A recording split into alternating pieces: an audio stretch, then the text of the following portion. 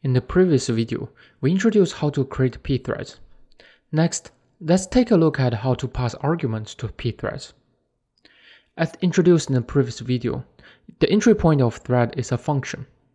The function must accept a pointer as an input argument and return another pointer as the output argument. These pointers are reserved as sockets for the thread to accept the information from the outside and pass back data to the thread that creates this thread. Here, we follow the terms used to describe function calls. We use caller to define the function that creates the thread, and use callee to define the thread function. Since these pieces of data are passed by pointers, threads actually share data using the underlying memory. We may question why this argument use type void star.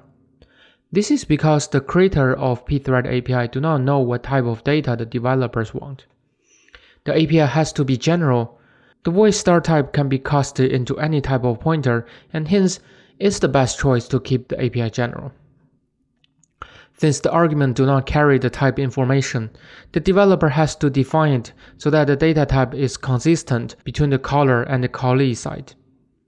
If the data is a single variable, we can directly pass the pointer to the variable from caller and cast it back in the callee. If more than one piece of information is needed, it is better to group the variables as a struct. For returning data, we have two options. First, we can return another variable or struct from the thread using the return argument of the thread function.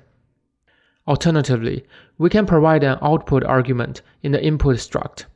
The output argument needs to be a pointer so that thread can modify the data. Once the thread finishes execution, the modified data can be read by the main thread. Here, we see one example of how to use a struct as input to a thread. We have a thread function similar to the example in the previous video. We print messages a certain number of times. However, this time, we let the main thread define the messages to print and the number of times to print. To provide information to the thread function, we need to define a struct. The struct contains two fields. The count field defines how many times the message needs to be printed. The other field is the message itself.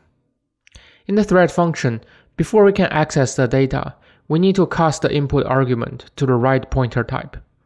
Then, we can access the data in the struct with the regular arrow operator.